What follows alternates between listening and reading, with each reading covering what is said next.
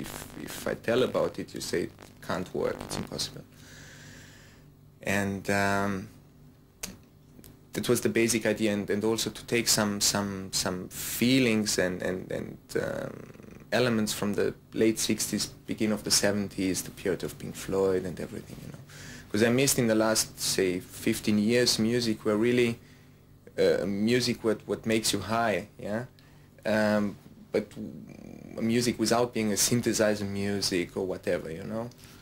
A human, normal, natural music, but when you really turn off the light and you enjoy to listen to music. And also that it's a danceable music, because that never exists before.